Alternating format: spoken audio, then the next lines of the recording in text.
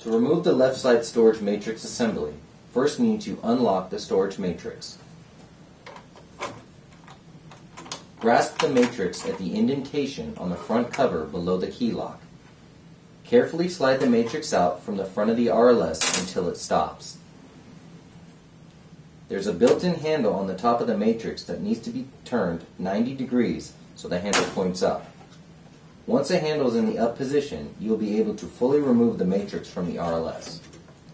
Please note that the storage matrix may be heavy if loaded full of tapes.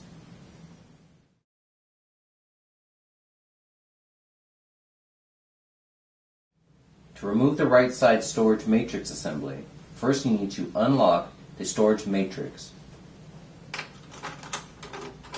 Grasp the matrix at the indentation on the front cover below the key lock.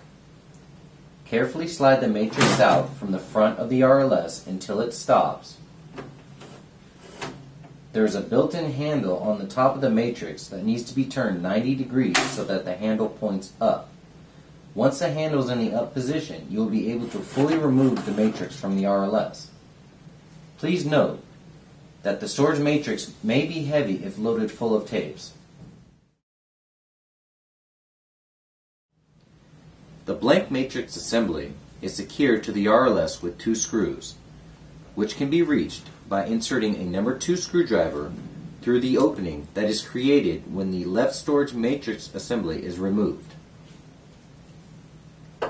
The screws are located on the top and bottom tabs of the blank storage matrix assembly.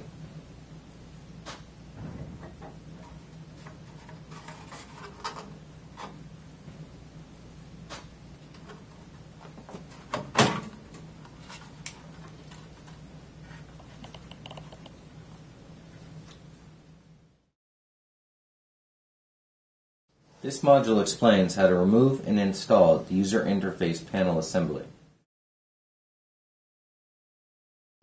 As you can see, there are only 4 screws on the RLS that secure the user interface panel assembly. Using a number 2 Phillips screwdriver, you will need to remove the 2 screws along the top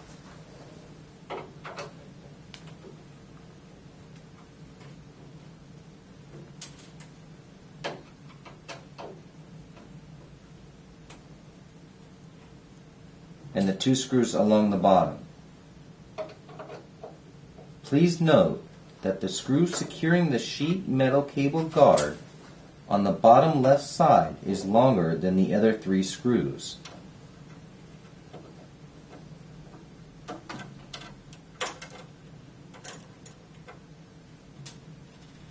When removing the user interface panel assembly cable, you will need to press down on the release tab and carefully disconnect.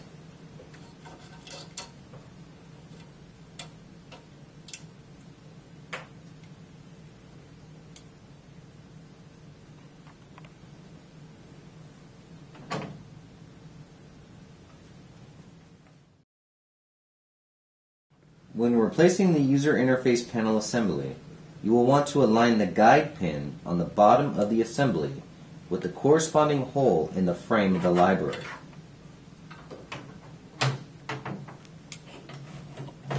Using a number 2 Phillips screwdriver, you will want to first install the 2 screws along the top of the user interface assembly.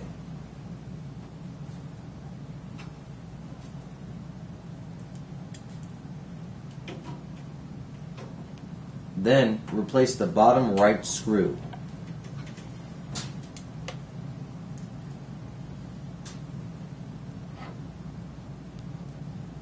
Once the 3 screws have been installed, you want to press down on the release tab of the RLS connector and carefully reconnect the user interface panel assembly cable.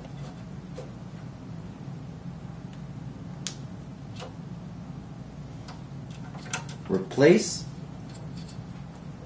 the metal sheet cable guard on the RLS, making sure the tab is in the slot.